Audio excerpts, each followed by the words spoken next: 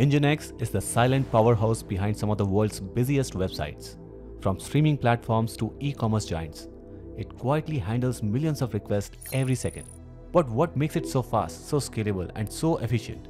It doesn't rely on spinning up thousands of threads like traditional servers. Instead, it takes a completely different approach. Event-driven, non-blocking, and built for concurrency.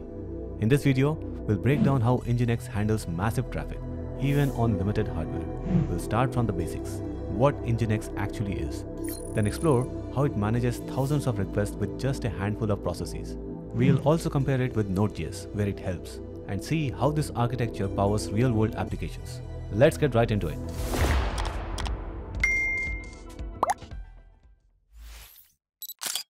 To understand NGINX speed, we need to look at how traditional web servers handle requests.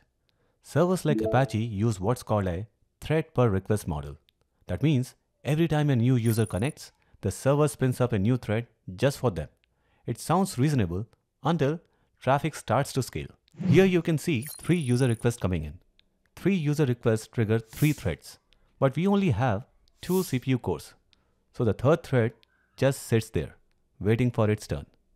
Now imagine this at scale of thousands of users. You get high memory usage, frequent context switching, and if not carefully managed, server slowdowns or even crashes. Now to be fair, Apache doesn't crash easily. It has built-in process limits, queuing mechanism, and modules like worker or event to control this. But even then, handling thousands of concurrent connections can be a strain. And so, this model just doesn't scale well, especially when you are serving thousands of concurrent users. And this is where NGINX architecture truly shines. Unlike traditional servers that spin up a new thread for every request, NGINX doesn't do that at all.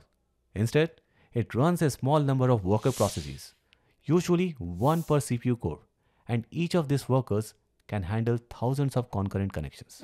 Here at the top, you have a master process. It doesn't handle traffic directly. Its job is to manage configuration, spawn child processes, and gradually reload updates. Under it are the worker processes. These are the real workhorses. Each worker listens for connections, handles requests, and uses an event loop to switch between active tasks. You'll also notice cache manager and cache loader processes. These are optional and handle caching behind the scenes, improving performance for static content. Let's zoom in now and see what's actually happening inside a single worker process. Incoming request first queue up on a listen socket. Now, a socket is like a pipe between the server and the client. It stays open for the entire communication. So when a client like your browser talks to the server, it establishes a TCP connection through a socket.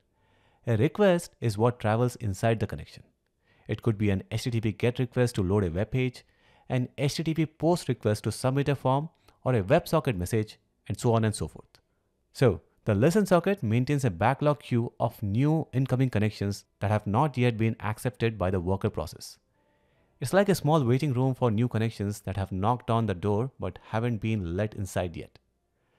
And if too many people show up and the room is full, new arrivals get turned away.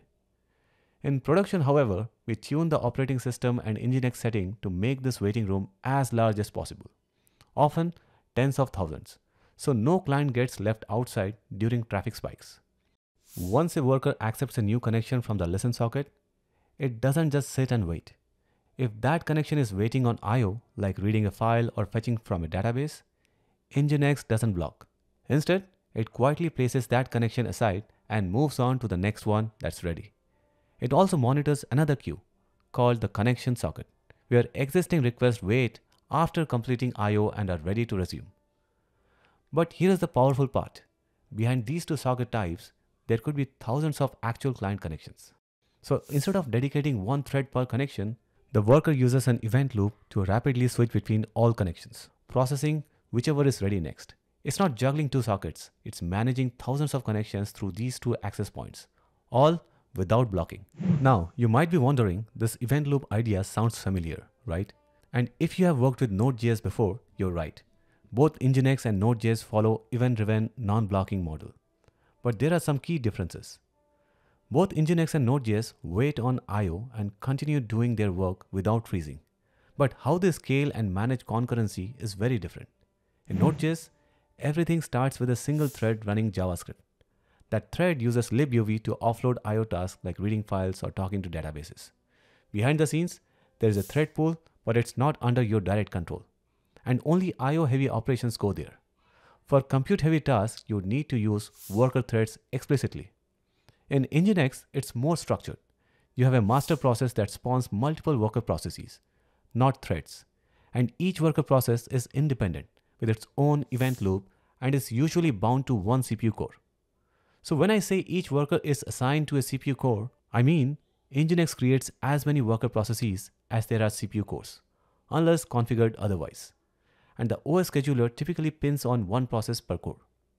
So, a traditional thread shares memory with others in the same process and can run into race conditions and context switching. An NGINX worker is a separate process, more isolated, more stable. It doesn't spawn new threads for each connection. Instead, it uses efficient system calls like epoll for Linux or KQ for BSD or macOS to monitor thousands of connections using a single loop. Hold on to that thought. We'll dive deeper into how epoll makes this possible in just a bit. In fact, in NGINX, it's called worker processes, not worker threads. Each worker is a full separate process with its own memory and own event loop. Say, if you have a 64-core server in production, you typically configure 64 worker processes, one per CPU core. And each worker process is not handling just one request at a time. Thanks to the event loop, a single worker can handle thousands of active connections simultaneously. How? Here is the simplified flow. Incoming connections first arrive at the NGINX listen socket. Think of this like the front desk where all customers show up. A socket here is like a personal phone line between the server and the client. A connection uses that line to send requests, and with epoll, NGINX doesn't waste time checking every line. It only picks up the ringing ones. The worker's event loop checks the listen sockets very quickly using efficient system calls like epoll for Linux or KQ for Mac or BSD. These system calls allow the event loop to monitor thousands of sockets at once without blocking. It knows which connection needs attention without constantly looping through everything manually. So when a client sends data, for example requesting a web page, epoll or KQ notifies the event loop. Hey, connection number 451 is ready to read. The worker process immediately handles just that event, super fast, and moves on. If the connection is waiting on I/O like disk or database, the worker doesn't sit idle. It continues serving other ready connections in the meantime. In the diagram here, socket 1 and socket 2 are ready, meaning they have data or events to process. Socket 3 is not ready yet. Maybe the client is still thinking or still typing or just slow. But all sockets are registered with epoll upfront. Epoll monitors all of them, ready or not. Only when a socket is ready, that is some event happens, epoll tells the event loop to handle it. And once the event loop finishes processing all the sockets that were ready, say socket 1 and socket 2, it doesn't just sit idle. It immediately goes back to epoll and asks, hey epoll, any new sockets ready for me to handle? If say socket 3 becomes ready after a little delay, like 100 milliseconds, epoll will catch it and notify the event loop during the next cycle. The event loop picks it up and processes it. Just like that. This constant back and forth keeps the server completely non-blocking and ultra-responsive. Even if every single socket is ringing at once, meaning they all have pending data, NGINX handles it with incredible speed. Why? Because epoll tells the event loop exactly which sockets are ready. No time wasted checking one by one. The event loop processes each ready socket one at a time, or sometimes a small batch, and moves on instantly. And most operations, like reading an HTTP header, sending a file, or responding from cache, are super lightweight. So even if a million sockets are active and ready at once, NGINX can blitz through thousands of sockets per second, cycling through them at lightning speed, keeping your servers fast, scalable, and alive under massive load. And there you have it, the real secret behind how NGINX crushes massive traffic loads effortlessly, using smart event-driven architecture, efficient system calls like epoll, and blazing fast event loop. And if you found this breakdown helpful, make sure to hit that like button and subscribe to ByteMonk, because here we don't just skim through the surface, we make deep tech concepts simple and crystal clear. Got a topic you want me to cover next? Drop it in the comments, I'm always reading them. Thanks for watching, until next time, keep learning and keep building.